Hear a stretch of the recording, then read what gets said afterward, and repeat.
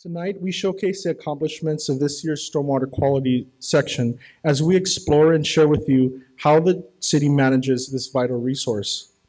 But first, I would like to recognize and thank the leadership of our organization, for without their vision and active support, none of the programs you're about to see tonight would have been possible. We express our deepest appreciation to the Salem City Council, our Mayor Chuck Bennett, our City Manager Steve Powers, our Public Works Director Peter Fernandez, our Operations Manager Mark Bechtel, and Nitin Joshi, our Environmental and Regulatory Affairs Manager. Thank you all for laying the groundwork which empowers staff to actively and effectively engage in the work we do to serve our community. The Urban Stream Symposium began 3 years ago with the vision of Public Works staff providing the public with an update of the Stream Crew internship's accomplishments over the season. Since last year's symposium, there have been a slew of media reports on natural disasters locally, nationally, and worldwide. My extended family and friends on the Big Island of Hawaii experienced the active eruption of Kilauea volcano, which damaged nearly 700 homes and forever changed the landscape. It was followed up by Tropical Storm Lane, which dumped almost 3 feet of rain in 48 hours and flooded my hometown of Hilo.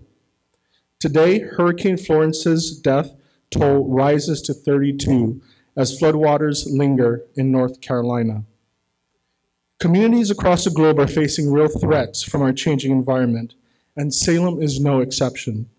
This past summer, our very own community faced the threat of cyanotoxins produced by harmful algal blooms in Detroit Lake.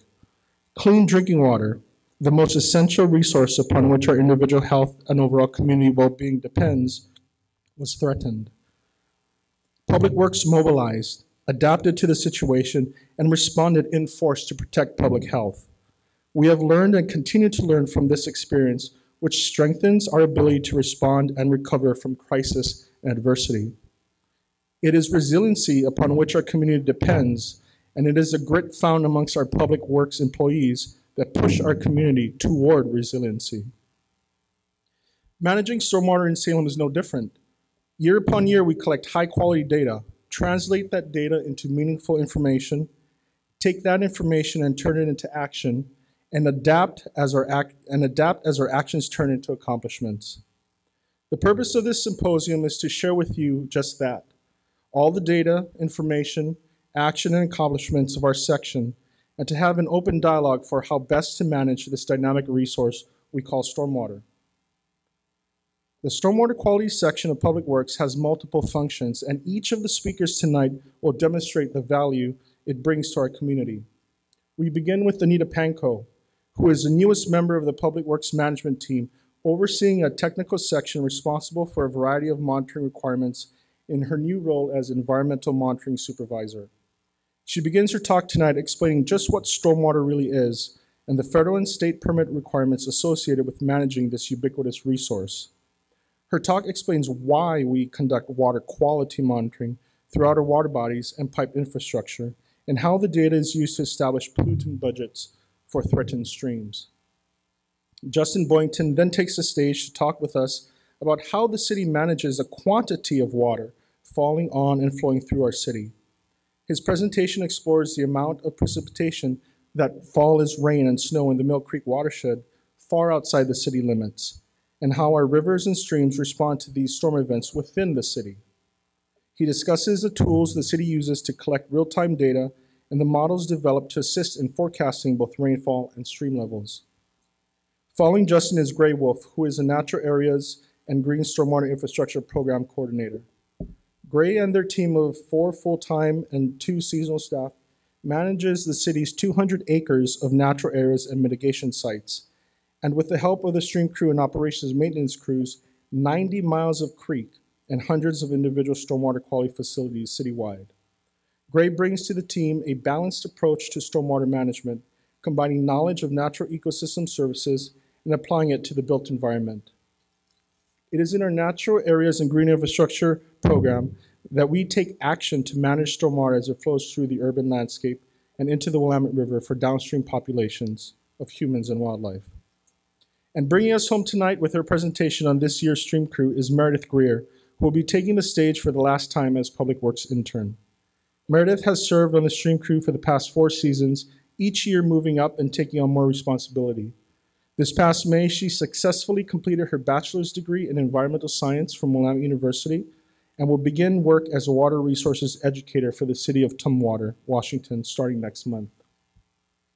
Meredith's presentation will take you into the world of Stream Crew and explain how, over time, the Stream Crew's function has grown to become not only a pillar of protection for our community, but a complementary collegiate resource in helping the Public Works Operations Department address our community's shared challenges.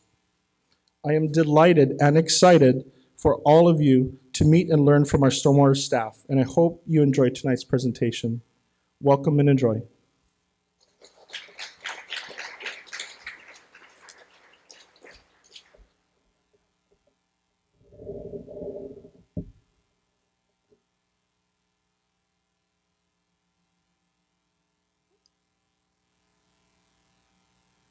Good evening.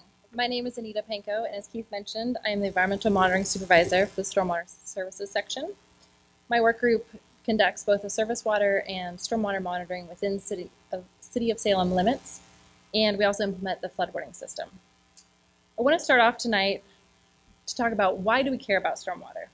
Living in an urban environment as we do, the majority of the city's surfaces are impervious. So when the rain falls, instead of absorbing into the ground as it would in a natural environment, it runs across the hard surfaces and picks up pollutants and carries them into the nearest stream. Our job in stormwater is to try to capture the stormwater, slow it down, and provide treatment, while also educating the public and encouraging behaviors to reduce pollutants, and then lastly, conducting monitoring for compliance.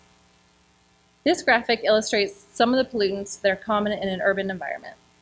As you can see, many of our daily activities, including the maintenance of our homes and vehicles, are potential sources of pollutants.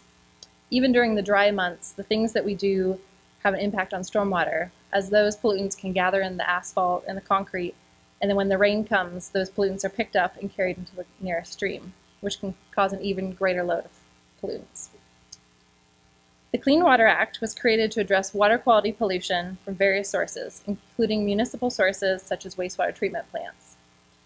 The Water Quality Act of 1987 expanded the National Pollutant Discharge Elimination System permits to also cover stormwater discharges with special municipal separate storm sewer system permits for cities that have their stormwater and sewer separate.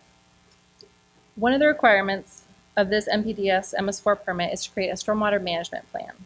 The stormwater management plan outlines best management practices and measurable goals required to protect water quality. Salem's stormwater management plan has 66 best management practices, which range from structural things like installing rain gardens and water quality treatment facilities to treat stormwater, and then also non-structural programs such as education outreach and street sweeping. When BMPs are put into practice, they can benefit our environment by providing protection of wetlands and aquatic ecosystems, improved water quality of streams, reduction in stream erosion, protection of public health, and flood prevention and control. Oops. Sorry, I can't go back, but the slide that I just went over was to meet all of our permit and stormwater monitoring requirements. Stormwater services are broken into 2 work groups, operations and maintenance, as well as water quality. Our operations and maintenance section repairs stormwater infrastructure, cleans and mows roadside ditches to improve conveyance and capacity, and assists with maintenance of mechanical water quality facilities, which we'll learn a little bit about later. Then there's our stormwater quality work group, which consists of 3 functional work groups of full-time staff who are dedicated to stormwater monitoring, education outreach, and then natural areas and green storm infrastructure. We also have a seasonal stream crew, which is made up of interns from college, and all of these different work groups help with the permitting and reporting requirements of our permit. I now want to move on to what my work group does for monitoring. And you'll hear the term monitoring a lot tonight, and it can mean a lot of things. It's a broad term referring to the tracking of an activity's progress by gathering and analyzing data. But when I talk about monitoring, what I'm referring to is the physical collection of stormwater and surface water to meet our 7 environmental monitoring requirements for our MS4 permit. These can be further broken into in-stream monitoring and stormwater monitoring. The in-stream monitoring consists of monitoring the streams and collecting samples, and the stormwater monitoring is the collection of samples during rain events and mostly consists of the piped system. Now I'm going to breeze through our monitoring requirements fairly quickly, but afterwards there will be posters outside the stream crew has put together, and they'll cover a lot of the water quality parameters that I'm talking about, as well as we'll have staff on hand to answer any questions you might have.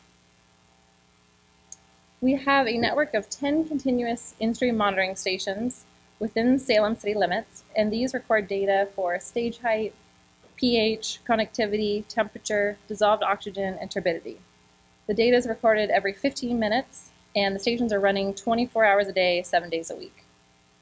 There are 2 stations on each of the 5 streams that we monitor, and these are located in upstream, downstream fashion so that we can have an idea of the water quality as it enters and exits the city. Besides just collecting the data loggers at each station are also programmed to consistently scan the data looking for specific criteria and thresholds. When a criteria is breached, the data logger then sends an alarm to our city's 24-hour dispatch center, and they contact the environmental services staff who is on call for that day. And so these calls can come in regardless of time of day, and someone will respond. And so the environmental services staff will review the data using the same interface that is shown up here, and if it looks like a potential discharge, like the pH that I've circled, then they will then go out to that station and begin looking upstream for the source. Common sources of alarms for illicit discharges can be anything from people draining their swimming pools, washing cars with soap, and things like oil, dirt, chemicals going down the catch basins. While our environmental services staff have the authority to write citations, we first try to use this as an opportunity to educate the public about things that they can't do and try to give them ideas of things that they could do instead. Next, we have our monthly in-stream monitoring program, which started in 2001, and it involves the collections of samples once a month at 24 different sites. Samples are analyzed for pH, connectivity, temperature, dissolved oxygen, turbidity and bacteria, as well as nutrients, BOD, metals, and suspended sediment. These stations, just like the continuous in-stream monitoring stations, or these sites, are chosen to be upstream, downstream, and so we can see the quality as it enters and exits the city. The city also does macroinvertebrate sampling on Pringle Creek, East Fork Pringle Creek, and Clark Creek. These locations were chosen so that we can replicate data sampling that was done in 2000 and 2001.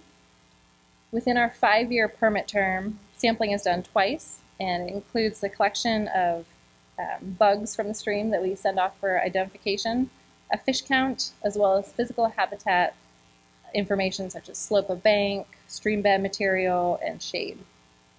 Macroinvertebrate sampling, when paired with water quality data, can really give us a good idea of the overall health of a stream based on its characteristics and what species are choosing to live in that stream. Moving on to stormwater sampling.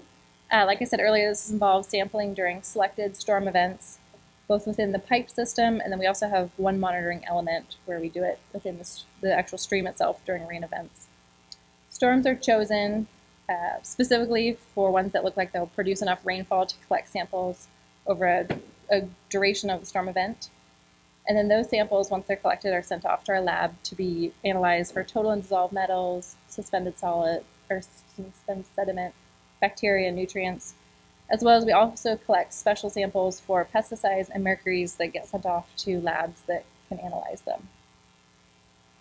So you're probably beginning to wonder, where does all the data go? What do we use it for? So looking at the big picture, the intent of all of the stormwater quality monitoring we do is to determine if water quality standards that have been set to protect both human health and aquatic life are being met.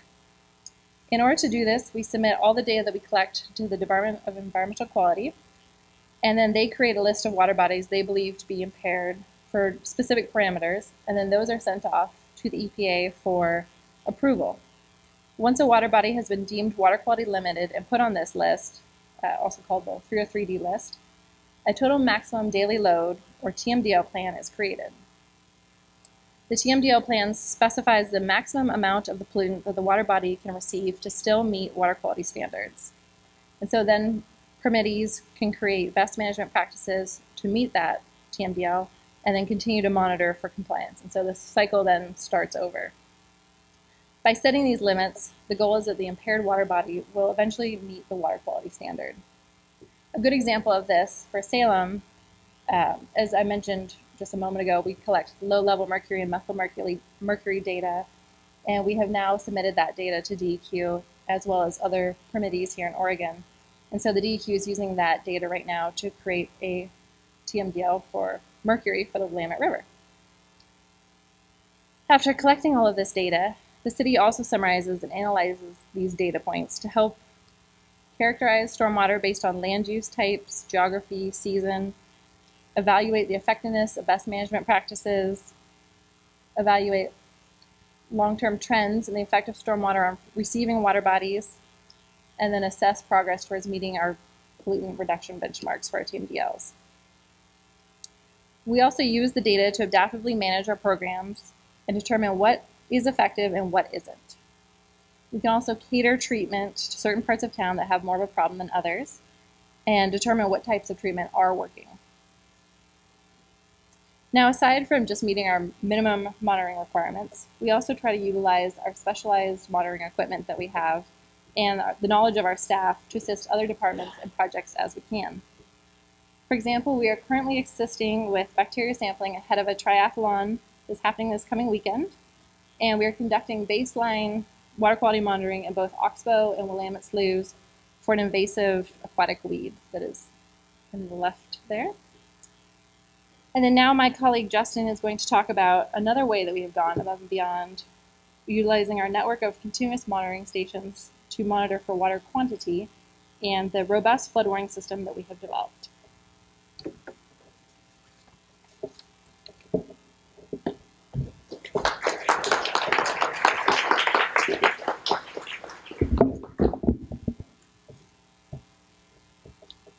Thanks for the introduction, Anita. Appreciate that. Yeah, my name is Justin Boynton, flow monitoring analyst for the city of Salem. And I'm going to be talking about one of Salem's newest monitoring programs, or really one of our newer programs that we have here at the city of Salem, and that is our flood warning system. Is that not loud enough? Or? Okay. And so in order to do that, I really need to kind of take us back to the 2012 flood event. And a big part of my presentation is going to be kind of talking about where we were in 2012 and where we are today. So basically, we had the 2012 flood event. We caused quite a bit of damage across the city. Numerous areas were inundated. And we lost north access to Salem Hospital. The state motor pool lost over 100 vehicles in their state motor pool parking lot. It's a very damaging event. So what exactly happened during the event and why it is that we need a flood warning system? So in order to prove my point for why it is we need a flood warning system, I put this chart together here. And what this shows is the actual rain that fell during the 2012 flood event versus what the National Weather Service happened to be predicting during that same event. And you can see there's this wide disparity between the two. And so, the bottom line is as we went into that particular event, we kept looking at the forecast and thinking to ourselves, gosh, it sure has rained a lot more than what we thought it was going to rain, but it's supposed to stop and it's supposed to stall. In particular, looking at this bar right here, where we have about 2 inches of rain that fell during this 12-hour period from 9 p.m. to 9 a.m., from the 18th to the 19th, where the forecast was essentially calling for a ½ inch of rain during that same time period. And what that meant is that we were very much kind of caught in the dark, if you will, because our flood event happened in the middle of the night. This is a hydrograph of that same event for one of our gauging stations that's located at North Salem High School. And what this is showing is that, basically at 3 a.m., just so happened to correspond, I know, with the time I showed on the chart before, but that the height of the stream actually surpassed flood stage on this particular creek. And that was really the point in time that we realized that we were in an event. And the people that, were really working at that time, of course, were emergency responders, police, and fire. And consequently, when I came to work that day, I didn't know it was going to be flooding, and I ended up driving through flood water in order to get to work. Of course, what we want to see is that we have that flood threat recognition line get pulled out well to the left of where the flood stage actually gets surpassed. Not only that, but we also want to be able to estimate what our peak flow is expected to be. In a flood warning system, those are the ultimate goals. So as far as the design of the flood warning system, we knew that we wanted to improve data collection. We needed to increase our network of stream and rain gauges. We wanted to develop a way to produce predictions, especially for the Mill Creek watershed, so that we can get a better understanding of both the peak and the surpassing the overtopping of flood stage. Create a data dissemination website where all of this data would be housed in one single location, and develop a partnership with the flood warning system. That's another thing that happened during the 2012 event. Because everything happened at night, the city of Turner, their flood, they knew that they were in a flood event right around dark the day before. Where we went to bed, we didn't know that we were in that flood event. We wanted to make sure we established that line of communication so that we could, at the very least, get a call from our upstream neighbors saying, hey, you'll never guess what's coming down on its way. So some examples of some gauging stations. On the left, we have a stream gauging station that's located on Mill Creek, right as it enters the city of Salem. This particular gauging station also houses water quality information, or houses water quality sensors that Anita talked about earlier. And the picture on the right is of a standpipe rain gauge that we have up in the watershed. Now, it might look like this rain gauge is out in the middle of nowhere, and that's because it is. And that's exactly where we want it, because we were trying to monitor basically well outside the city's limit what's happening up in the watershed itself. So taking a little bit deeper look into what we had back in 2012, at the time of the flood event, we had 11 stream gauges at that time, and we had 0 real-time rain gauges. Now, that's kind of the number that we really want to focus on here. While we did have a pretty good stream gauge network, we were pretty lacking in the rain gauge department. But as of today, moving forward 6 years, we've got a total of 14 different stream gauges today within the city limits, as well as 7 real-time rain gauges. In addition to that, we have 2 more stream gauges that will be installed for this upcoming flood season, one of which will be on Clark Creek at Gilmore Field, and the other one will be on Wall Creek at Wiltsey Drive. For the Mill Creek watershed itself, which is what's been shaded here in purple, the example of where we were to where we are today is a little bit more stark. So during the 2012 flood event, we essentially had 4 stream gauging stations, and you can see this vast area up here where we really didn't have any monitoring equipment. Fast forward to 2018, you can see that our network has really expanded substantially. We now have 8 stream gauges within the watershed, as well as 13 real-time rain gauges. What this allows us to do is not rely so much on the National Weather Service now for what's happening. We get a first-hand look at the system stalling out over our area, which is what essentially Florence has done, why they received 3 feet of water. And it's essentially what happened in 2012 as well, and why the predictions were so far off from the National Weather Service. We're now able to see that view via this data. In addition to that, we also incorporated a number of ambient air temperature sensors that are located throughout the watershed. And the reason for that is we know that we need to identify where the snow level is. And we've mapped out through GIS and different mapping protocols the different the different elevations of topography throughout the watershed, and strategically place these ambient air temperature sensors so that when we start seeing snow fall at lower elevations, that we have a better sense of where that snow level is, and then also we can then calculate through different algorithms that we've developed what the snow water equivalency would be throughout the watershed. So all of this data then is housed in the Mid-Willamette Valley High Water Watch website, and we provide all of the stream gauge data and rain gauge data in a variety of different templates, and whether it's a map view or tabular view as well. Example of a table view is what's shown here. This is a screen capture that I made yesterday of the current stream levels, and where you can see here you got the last value. It shows you the time that data has come in, And for hypothetical purposes, let's say that we happen to be in an event and we start to see these levels start to surpass these high water watch or flood or major flood levels, then the data and website itself will actually start to turn various colors. And when it starts lighting up like a Christmas tree, it's basically time to head to higher ground. But lots of information can be gleaned just from that itself.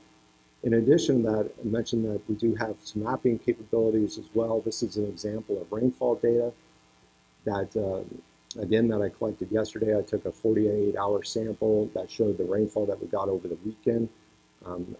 In this particular view, you can select whether you want to see it in 7 days, whether you want to see it in the last 15 minutes. It really gives you that first up-close personal view, excuse me, sorry about that, of what the data has been looking at over a given period of time.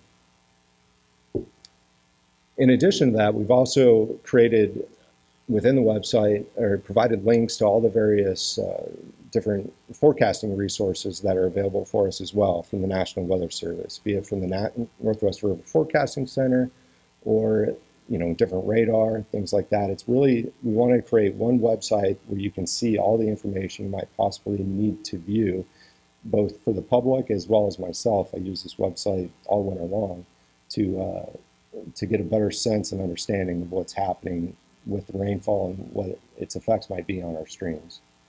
So the website does get quite a few hits. This thing's just kind of dropping on me slowly.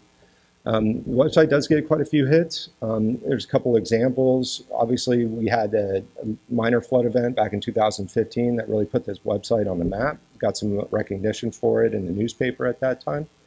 We had about 78,000 hits. And then this piece of data here is back from last winter where we had quite a bit of wet weather and consequently quite a bit of activity onto the website itself. In addition to that, we do now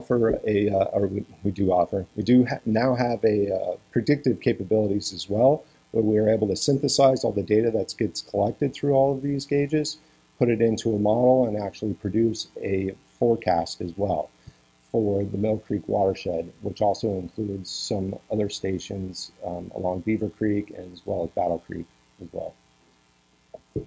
So the application of the system, I talked about the website before. We also have data-driven alerts that are built into the software itself. We use the system for the implementation of the city's flood response operations plan, as well as advising on when to send out warnings to the public.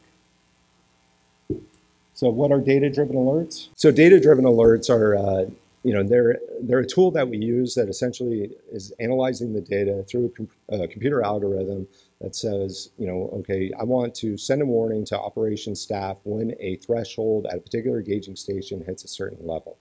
An example of a type of data-driven alert would be that, that I have here, where Pringle Creek Station greater than 7.2 feet, what comes across into the operations staff cell phone is you need to go out and set up road closures because we know that road is either about to be flooded or is already flooding at this particular location along Madrona and Airway Drive. Another example would be for cloudburst events. This is particularly important during the fall when we get a lot of leaf fall that falls on the ground, has a tendency to collect stream grades and catch basins. And we use these alerts to dispatch people as soon as that rain hits the ground. So as far as the city's flood response operations plan, as I mentioned, the system also drives that plan. Obviously, I talked about the first responders before. Their primary goal is to make conveyance through our system.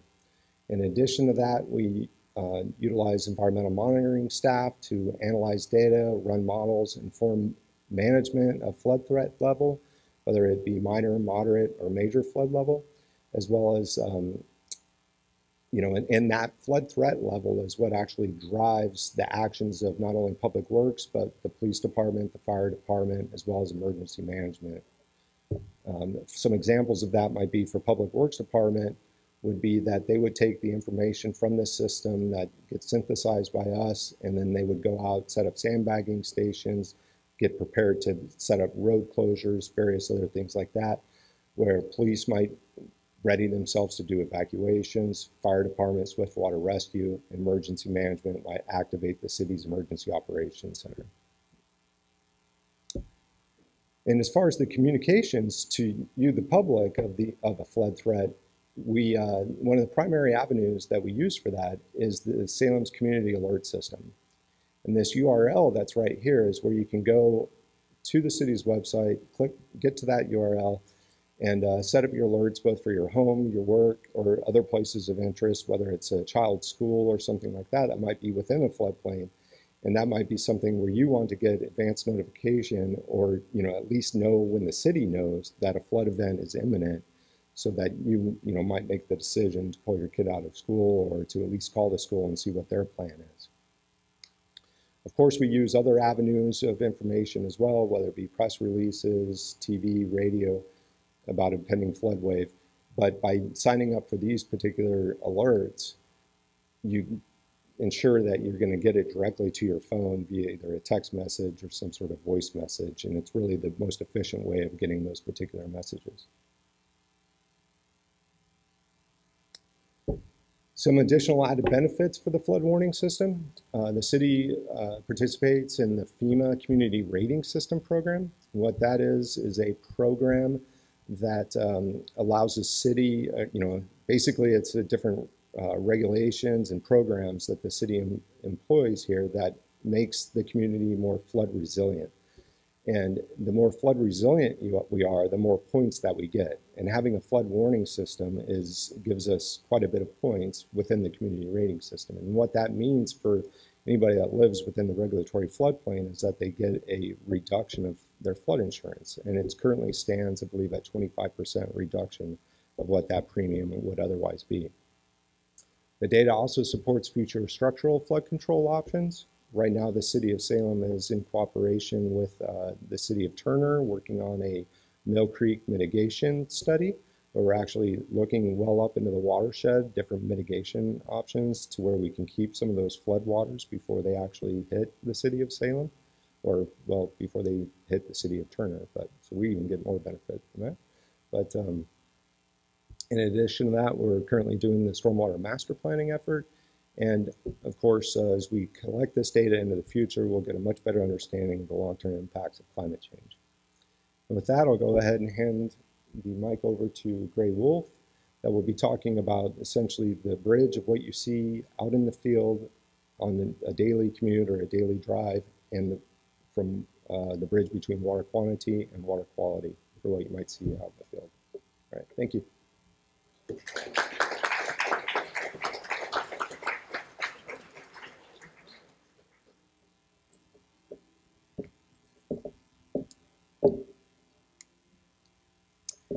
Hi, everybody. My name's Gray Wolf. I'm the Natural Areas Program Coordinator for the city. And what I'm going to talk to you about today is exactly what Justin just kind of introduced you to.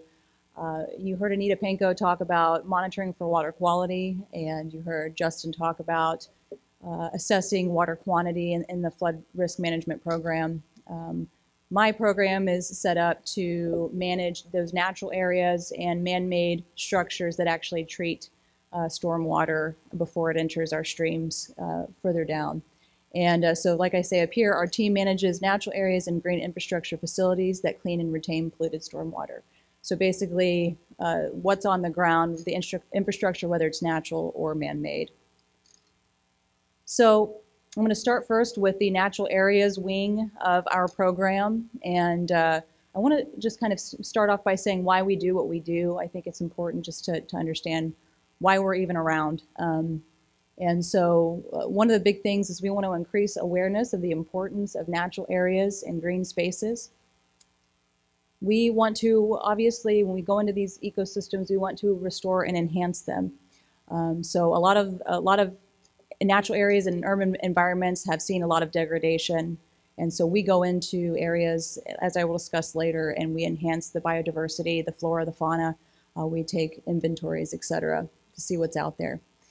A big part of what you're going to be hearing tonight is, how is the city building resiliency in the face of things like climate change?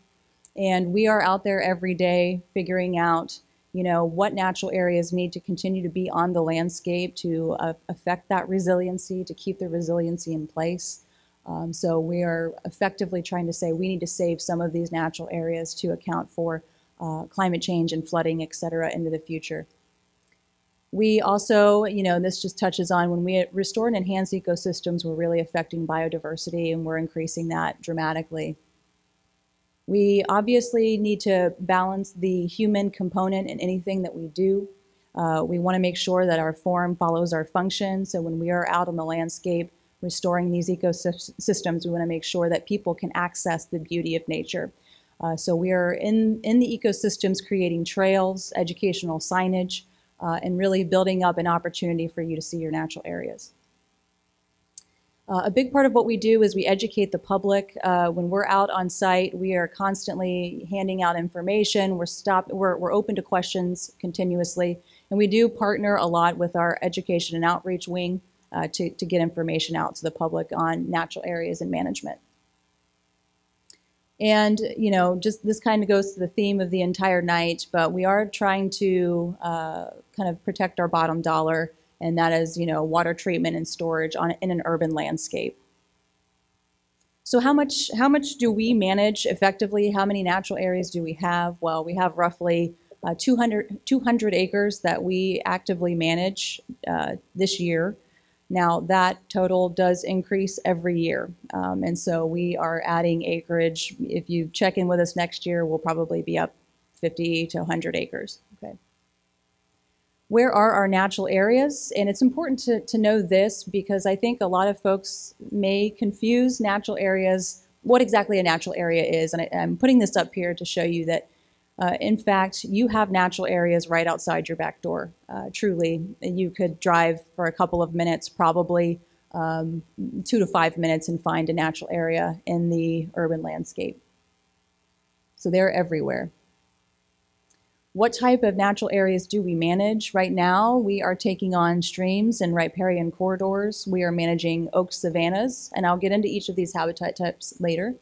We are managing wetlands, and we have active mitigation projects dotted across the landscape. So I'm going to start with riparian corridors, you know, and forgive me if some of this is a little bit of review for some of you, but it's important to kind of just define what a riparian corridor is, and that kind of tells you why we're managing it. Riparian corridors are the connection between streams and upland areas, so it's really the effective floodplain of a system.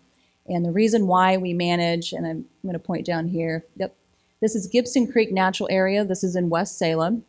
The reason why we manage these areas is because obviously it's kind of a falsehood to think that natural areas are that way. They should be left as wilderness. And honestly, all wilderness has been affected at some point by the hands of humans.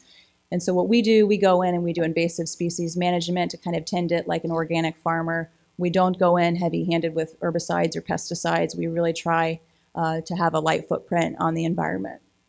So in this picture, the top picture is, some of you in this room are familiar with this area. This is a bunch of ivy, kind of an ivy conglomeration up in the top picture, and then, you know, after the pool, what that system can actually look like when it's removed. Another big area that we have is in South Salem. So this, if you're familiar with Waln Drive, this is a mitigation project, a stream mitigation. And basically this was planted due to impacts elsewhere in the city. This stream was reconstructed and planted roughly 8 years ago at this point. And so this is the amount of vegetation that has grown. This was not naturally occurring in 8 years. And we are now at the point where this is a fully functional ecosystem and beavers are moving back into the landscape, and so it's wonderful to see. You know, a lot of folks have some hesitancy when it comes to beavers on the landscape. As long as the beavers are not causing extensive flooding, et cetera, to homes in the surrounding areas, we tend to leave them there. We do actively monitor all of the beaver dams that we locate, so we do make sure that they are not providing any kind of flooding risk to the public. So the other type of natural area that we manage, as I alluded to before, is mitigation. And mitigation really is simply put, it's restoring, enhancing, and preserving streams and wetlands in response to impacts to those natural resources somewhere else. And this is all required by agencies. Department of State Lands, Army Corps of Engineers, and DEQ are the major players there. They require compensatory mitigation for surface water impacts. And when you think about mitigation, what you're trying to replace is unavoidable impacts. That's the key phrase there. So some impacts when you're doing development are avoidable to wetlands and streams, and some just aren't. And a good example of this is back in 2014, we were realigning the intersection of Madrona and 25th. And let me go forward. You have the East Fork of Pringle Creek here. This was before the realignment. Okay. In 2016, this was in the heart of our construction and realignment. And so as you see, the stream had to be changed. It had to kind of change course a little bit here. We're going to move forward. And then in 2018 is when we finished construction. And you see we've replanted that East Fork of Pringle Creek. And the next slide will kind of show you what it looked like right after we planted it. A contractor came in, did a wonderful job reestablishing the vegetation along the stream. They put in some large woody debris here to slow down the water. So this was in 2016 when it was planted. And in just 1 year, this is what it looks like. Okay, so this goes to show you that mitigation is not always a be-all, end-all, but it does work from time to time. It's not a one-stop shop, but there are some definite benefits to replacing resources as you impact them. So, 1 year. Okay, so everybody knows Back to the Future, right? Okay. I barely do. So wetlands are the other major habitat type that we do manage, and in fact, we spend a majority of our time actively managing wetlands. And the reason why we do that is what I'm going to point out next. Wetlands are truly the link between water and land, and they are just special natural areas in and of themselves. In order for wetlands to be on the landscape, you need 3 different parameters. You need a special kind of soil, which is called hydric soil. You need water to be present for a particular period of time on the landscape, and you need special plants called hydrophytes. If you don't have those things, then you do not have a wetland. So I'm going to give you some of the predominant types of wetlands in the Willamette Valley, and specifically in Salem. There are forested wetlands. You probably have seen these. Marsh-type wetlands, and vernal pools. And if you're not familiar with vernal pools are just a special kind of wetland that really is only inundated with water in the fall, winter, and early spring. And by the late spring, they dry up completely. It would almost be like if you didn't know what to look for, that they were never there. But in fact, in this picture, the vegetation speaks loudly, that even though the water is not there, you have a certain assemblage of vegetation that's growing in that shallow. Okay. So I wanted to introduce you to some of Salem's wetlands that we manage. This is, so maybe if you're out trolling about, driving around, or you want to take a hike, you can look at these. This is the West Fork of Pringle Creek. It's a floodplain wetland right at Fairview Industrial Avenue. This is Fairview Mitigation Wetland right across from ODF&W building along Fairview Industrial Drive. This is a mitigation wetland, so it's kind of incredible to see, but this is almost 20 years old. And it was not actually on the landscape previously. It was put in place and constructed due to impacts in that industrial zone along Fairview. And it's just turned into just kind of a wonderful mecca for flora and fauna. This is Guerin Island. This is the North Pond. It was roughly, I believe, 20 years ago, a mitigation site for Oregon chub. And since then, we have been in there actively managing aquatic invasive species in this pond. This is Battle Creek Natural Area. We've been partnering with our parks section to really go in and manage the wetlands in this area. This particular area was actually a golf course at one time, and it has since reverted back to wetlands. This is Minto Brown Island Park. So these wetlands are just right out your back door. If you kind of walk the trails at Minto at any time, you'll see this beautiful wetland here. And I wanted to bring this wetland in only because I wanted to point out to you that a lot of our natural areas that we manage are these large 50-plus acre areas, but we do manage small pockets of natural areas. And Edwards Drive is an example of that. This is a 3-acre wetland in South Salem, right along Edwards Drive Southeast, and we're in there managing it actively. It used to be mitigation. It's been turned over to us, and we are going in and clearing invasive species in there. So I told you that we really focus on wetlands, and the reason why we do is because, in fact, they are rare. Less than half of Western Oregon's wetlands remain on the landscape, and this was kind of an older number. There's probably less than that now. Wetlands are really the habitat type that protects water quality. They bind up pollutants in the vegetation, in the soil, in the water. They slow floodwaters, and they lock up pollution. They help to reduce the severity of flooding, so the more wetlands we keep on the landscape, the more nature can do the attenuation for us, the saving the floodwaters for us. And if you're warm and fuzzy and you care about animals like I do, they are nurseries for just tons of animals. They are biodiversity hotspots. They're areas where the greatest proportion of flora and fauna exist in North America. And I'm going to show you some slides, and these are all animals that I got to hold in my hand and I took pictures of. So these are all from our natural areas that just are outside your back door.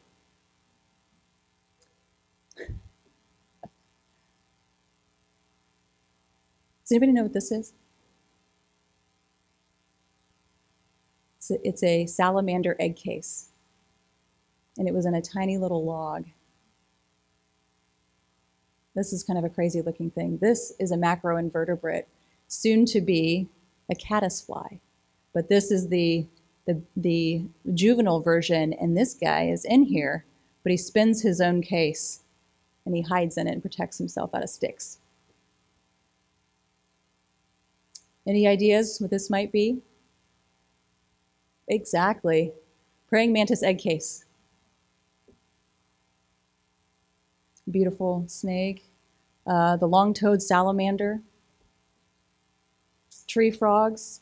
One great side note about these guys is in our natural area, Fairview Wetland, actually, we had thousands of baby tree frogs this year, hatching and hopping all over the place. So it was wonderful to see.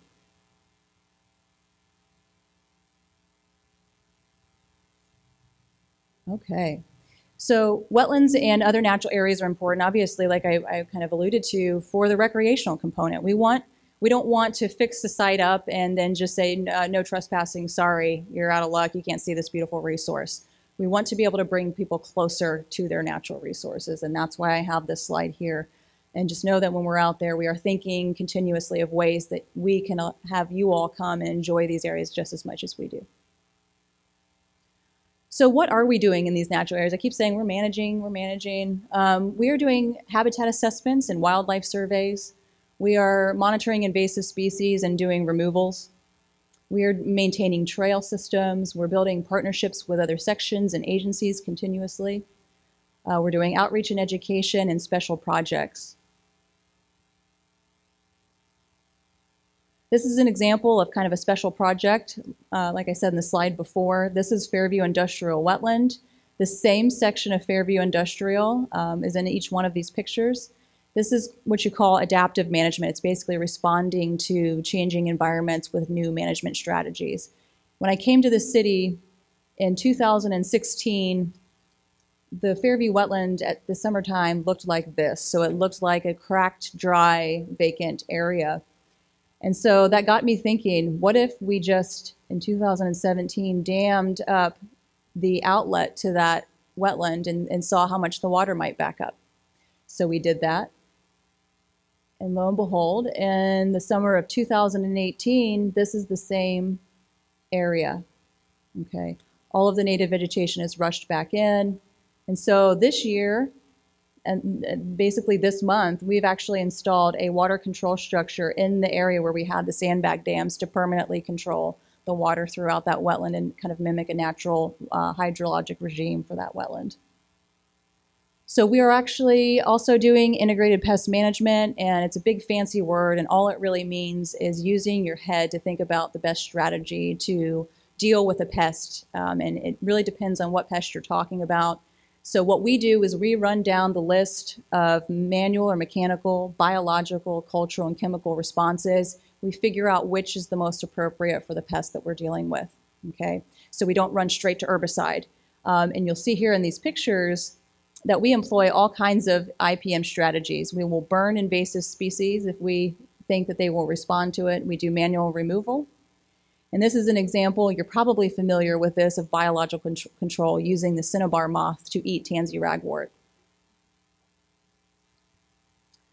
So I've been talking to you about basically, wetlands and natural areas that are dotted kind of on the periphery, sometimes scattered within the urban environment. But as we move towards the city center, green spaces really start petering out. You'll start noticing more impervious surface, more blacktop, more asphalt. And this goes to show you this depiction is what the Willamette Valley looked like pre-settlement. So I'm sorry if it's hard to see, but mostly the Willamette Valley was forested with some oak savanna and prairie habitat. Fast forward to 2010, and we've got Salem here with this, indicated by the red circle. That's urban environment, and the purple and the green is forest, and what's left is agriculture. So we've really turned the ecology around in the Willamette Valley. So basically, what I'm kind of getting at in these last few slides is the number of wetlands and natural areas that are able to naturally filter pollutants have been removed from the landscape over the past 100 years. Okay, and they've been removed by processes such as fragmentation, of just dividing them up. And a good example of that is here, where you divide a natural forest up by a road and houses, etc. They've been removed through degradation, of just decreasing their quality over time. And this is a good example here where you've pared down this riparian area on the stream. It's a very thin riparian area. And we've also just straight out destroyed a lot of our natural areas with development, okay? And a good example of that is here on Hayden Slough, where we could have a really big buffer on this slough and allow for pollutants to be removed by vegetation, but really we just have an open canal, okay? So as development increases in impervious area, humans have to be creative. We have to think, okay, how do we develop and then still think in terms of natural systems? We've removed all of these great natural areas and filters. We've got to put some stuff back on the landscape to mimic those ecosystems. And so that's really where stormwater treatment facilities come in the urban environment, is we start dotting these along the urban landscape to mimic filtering and pollutant removal capacity. At the City of Salem, I'm kind of transitioning into the stormwater treatment component of our program. We actively manage roughly 800 mechanical facilities. I'll go over what these are. We manage 300 public green stormwater infrastructure facilities, and then we have some hybrid facilities that are a mixture between mechanical and green stormwater infrastructure. And it's important to know, the city, we manage all public facilities. We do not manage actively private facilities for obvious reasons. So where are our green stormwater and vegetative public stormwater facilities? They are just like the natural areas all around the city within the built environment, within the urban growth boundary. Mechanical stormwater treatment is kind of an emerging field, and we are getting more and more of these facilities every day. And I wanted to show you that they can be a little deceptive as you're driving along the road, wherever you may be at the time. There's probably a storm filter of some sort below you in the road, okay? And I'm going to show you a little bit about how these storm filters work. What do they do? So really, essentially, like I said, they're acting as wetlands, even though they aren't. So water flows in from one direction, it comes off the road, flows in, and gets filtered by all of these canisters that have filter material in them, okay? And then the water rises in that and then passes on out and flows downstream. So we've got, like I said, 800 of those kinds of mechanical facilities around the city and roughly 300 of the green stormwater infrastructure. These green stormwater infrastructure facilities are probably more noticeable to you as you drive down the road. They're actually curbside or they're at interchanges, et cetera. You'll be able to see in just a moment. But a lot of these facilities they're called swales, rain gardens, basins, filteras, planters. These are all probably things that you have heard at one point or the other. These green facilities work by filtering, infiltrating, and capturing stormwater and removing pollutants. And unlike mechanical treatment, as I said, there's a vegetated component to these. For example, swales and rain gardens. This is along Madrona Avenue, if you've driven that recently. And this one here is along Edwards. So basically, the way that swales and rain gardens work is basically using vegetation to filter pollutants and an engineered soil media to also filter and infiltrate water before sending it on down to a stream somewhere. Basins are really just glorified rain gardens, so they're large facilities. This one here is at the intersection of Madrona and 25th. This one here is also, and then this is at our new construction waste processing and transfer center. And so really we're just capturing rainwater and we're infiltrating it into the soil and kind of locking any of the pollutants up into the soil that might be present. Planters are more noticeable if you're walking on sidewalks because they tend to be right roadside or right next to a sidewalk. And what they do is they flush, water gets flushed off the sidewalk or off the roadway, falls into planters. The roots of the plants that are in this media lock it up, lock the pollutants up, and then the rest is infiltrated down and flushed out. You're seeing kind of a theme here. Filteras are an example of kind of a hybrid facility, so where we have mechanical treatment and green stormwater treatment. Filtera system includes a tree. Water does come in off the roadway, gets filtered out by the roots of the tree, and then goes over into a catch basin, settles out, and then continues on its journey. So what are we doing? Just like natural areas, we have kind of a regime of things, of management that we do in these mechanical and green stormwater facilities. And as you see, we're basically like landscapers, right, in the built environment. We are inspecting, pruning vegetation, we're weeding, doing invasive species removal, sediment removal, planting, garbage and leaf collection, repair, and monitoring of these facilities, and we have roughly 300. So I'm going to leave you kind of, I'm saying a lot, but I want to leave you with some things that you can do on your own and you can carry forward, and pay it forward, I guess you want to say. But volunteer, reach out to us. My door is always open or my email is always open. Reach out to us and volunteer. We'd love to have your help. This sounds simple, but really it's harder for some people than you think. Just try to clean up after yourself. Everybody just try to be a good steward of the environment. And I say this because I'm out in the natural environment and I see how damaging best intentions can be. And so when you're out enjoying nature, make sure that you're respecting the fact that all the animals there, all of the plants there want to remain there. Okay, so enjoy, take a picture, and then leave whatever you're enjoying be. Okay. And the biggest thing is spread the word. Spread the word that the city is out there on the landscape managing green stormwater and natural areas for you. Okay, and that's kind of how we get this all started and get some support for it. I want to say a big thank you to my team, and we've got seven of us currently, and then in a few months, 5 of us. So think about all of what I've talked to you about today and understand that there are only 5 of us in the city that are really actively managing those. So we love what we do. We are tasked to the max, and we're fighters, and we love what we do. So I wanted to end with some photos of our crew. We truly love what we do. Okay, look at the smile on her face. I mean, and she's covered. So this is Andrea Kent and Ken Albin here. They do. They're kind of the stalwarts. They do a lot of our invasive species management. This is me with my crew here, and then we are doing kind of a drain tile reconnaissance at a wetland. This is Kyle Lawrence, and we've got Beth Tanner, Tobin Peterson, and Kyle Anderson here. All right, so we're awesome. We can't do it all, right? Nobody can do it all. So I'm going to hand the mic over here in just a second to the lead stream person, Meredith. we really rely on them to get down into the streams and monitor and help improve those systems, okay?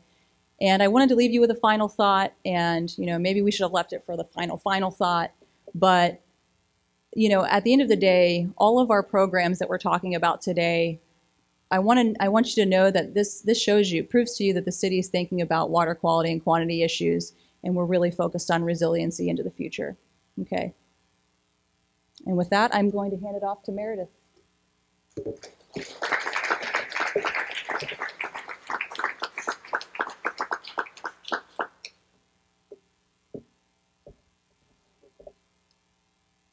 Hello, as Gray mentioned, my name is Meredith Greer. I'm the environmental aide for the stream cleaning crew.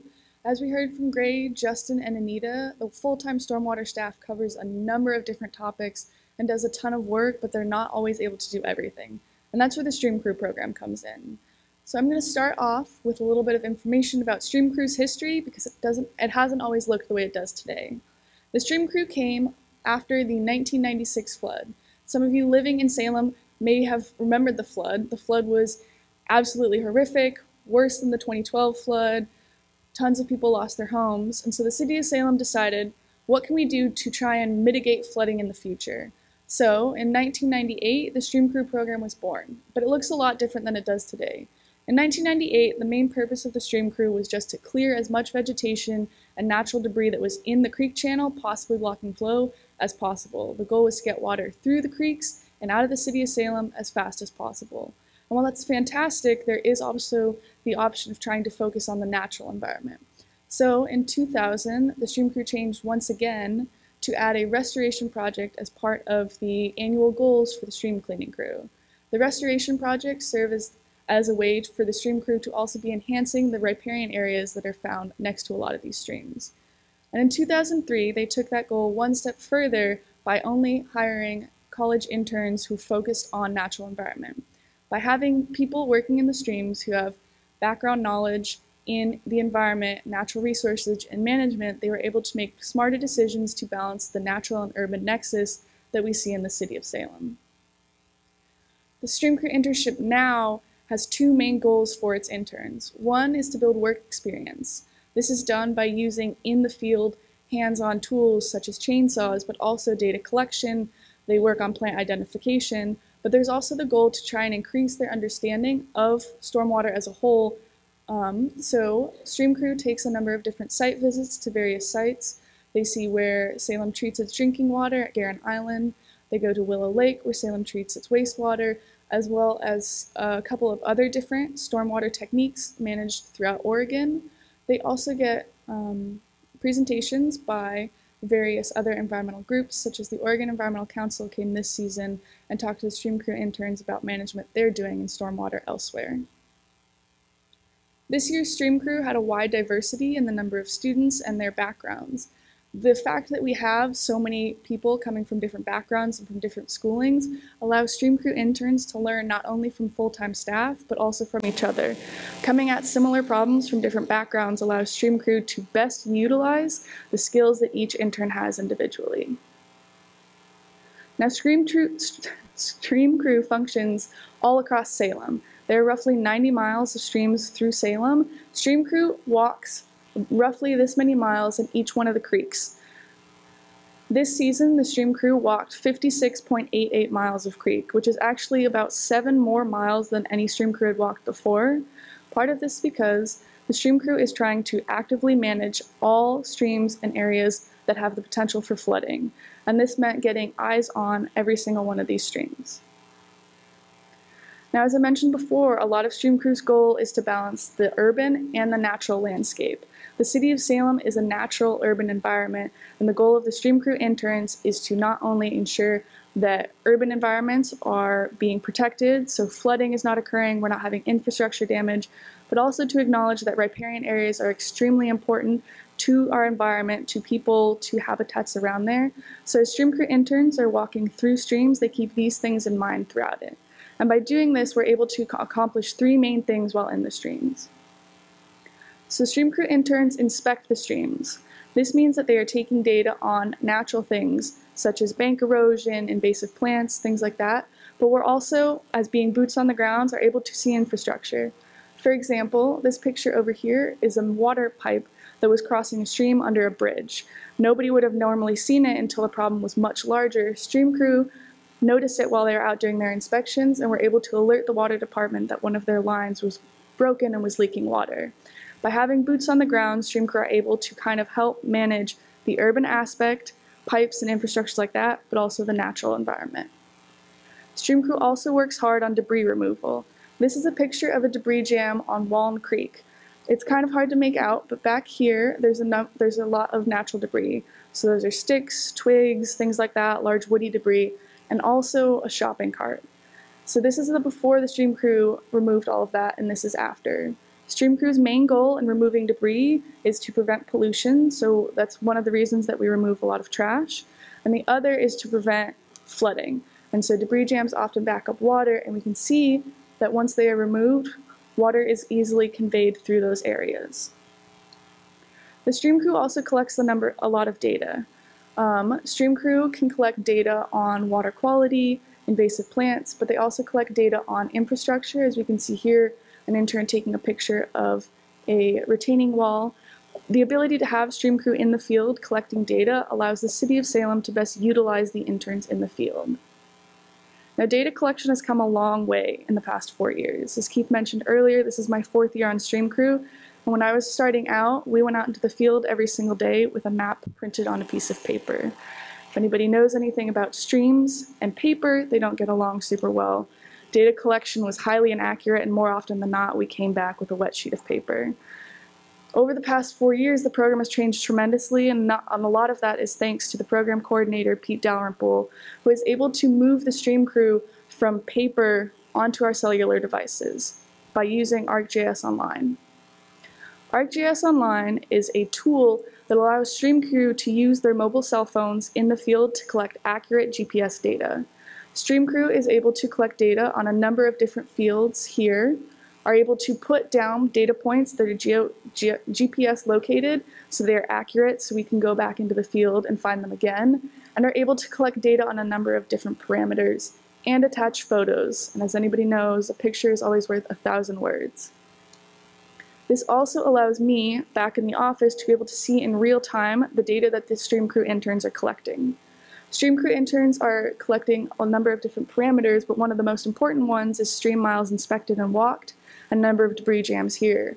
As we can see here, red sections, both of stream and of these circles, which are debris dams, easily allow the stream crew to track what miles have been cleaned and what hasn't to ensure that all the work is done throughout the season. I'm going to go through a couple examples of data that stream crew collects and why they're important. The first one is flowing outfalls. Outfalls are pipes that lead from streets onto the streams. In the summer, when the stream crew works, they generally shouldn't be flowing as we haven't had a lot of rainfall.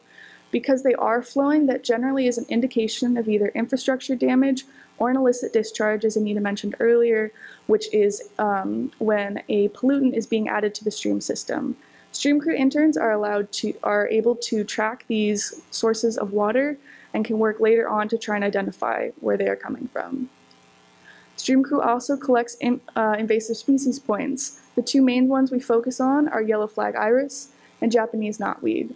Invasive species are a big issue in our riparian areas as they often crowd out native species and can cause infrastructure damage with their long roots. Stream crew being able to track these and know exactly where they are allows stream crew to go back in and take management techniques or replant in certain areas to increase the biodiversity and the habitat in our natural areas. Stream crew also collects erosion data, so this is for hydromodification. Stream crew has been able to see how the streams are changing in Salem throughout a number of different years. Hydromodification data first got taken by a private firm in 2012, and by having the stream crew able to now go out in the field and relocate those points and take pictures of what they look like now, gives the City of Salem a better idea of how the streams are changing and how we can best adaptively manage them. The last data point we collected were debris jams. So debris jams, as I mentioned earlier, are when debris is blocking flow. So this is a picture of a grate that we have that was all covered in debris, and the stream crew was able to clear it.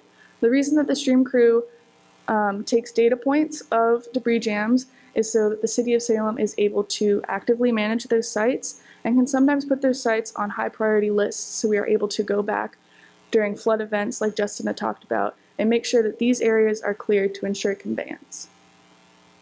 Now we talk a lot about debris jams. The City of Salem and the stream crew specifically also tries to remove that woody debris. We don't want it to be clogging further downstream, so the stream crew takes out as much woody debris as they can. This is a graphic showing how many cubic pounds per waste of green waste that the stream crew collected this season. It is important to keep in mind that all of these watersheds are of different sizes, so sometimes the amount of woody debris isn't always necessarily an indication that that creek has more problems, but it's good information to keep and track over time. The City of Salem also collects trash as one of its primary duties. This is to ensure that water quality is at its highest and to try and keep our streams as clean and pristine as possible. While that may have seemed like a lot of trash, overall, the streams are actually getting more clean. So when Stream Crew started in 1998, they were finding so much trash, and now we're not finding as much. And so by not having as much trash to clean up, the Stream Crew is actually able to increase the scope of its work to other different aspects. One of these aspects the Stream Crew helps with is dry weather outfall sampling. I mentioned earlier about flowing outfalls and not knowing the source of them. One thing that the Stream Crew has taken part of with the help of full-time monitoring staff is grabbing samples of these outfalls and testing them. The Stream Crew often tests for things like chlorine and fluoride, which are indications that a drinking water pipe has had a leak. Once Stream Crew interns have taken data and collected samples and are able to test that, if they've determined that it's a drinking water leak, they can work with full-time staff members such as Pete Dalrymple to do a pipe shed investigation in hopes of finding a large leak. Pete has been pretty successful with this program and found a number of different water mains that have been deteriorating over time that people wouldn't generally have known about if Stream Crew hadn't been on the ground to see these. Stream Crew also deals with illicit discharges. Stream Crew, as being boots on the ground, are able to see some things going into the creek almost as they happen. This year, Stream Crew responded to oil on Claggett Creek by working with the Environmental Services Division to place a boom and soak up that oil, as well as finding and working with Environmental Services to stop an active dumping of dirty mop water from a certain high school. Stream Crew is doing its best to track down these certain illicit discharges, but could always use your help. You guys are the ones living in and around these streams. If you ever see something that doesn't quite look natural, the City of Salem Public Works dispatch is 24/7 and will be more than happy to take your information and send out somebody to take care of this as soon as possible. Our natural environment is very important to everybody, and ensuring its health is something that we can all do. Now, the Stream Crew in 2018 has done a ton of work. They've inspected almost 57 miles of creek, removed over 2,000 pounds of trash, cleared 57 debris jams, which contributed to about 43 cubic yards of natural debris. I need to shout out to the amazing crew who was this season, as they can be seen here, very excited to be there in their first day in the streams in Claggett Creek. But the Stream Crew isn't having its first season. The Stream Crew has actually been going on for 20 seasons now. And over those 20 seasons, they removed over 500,000 pounds of trash and over 2,000 pounds of natural debris. But not only that, the Stream Crew has worked on things like macroinvertebrate studies and helped with hydromodification studies and done a number of different bank restoration projects. The Stream Crew has done a lot in 20 years, and it's only more exciting to see what they can do in the next 20 years. Keith Bondog-Wynn is going to come up and close out this part of the symposium. Thank you for your time.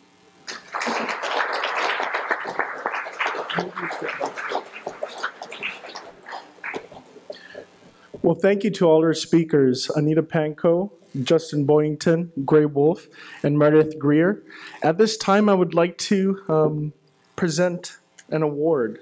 If I can find my wording.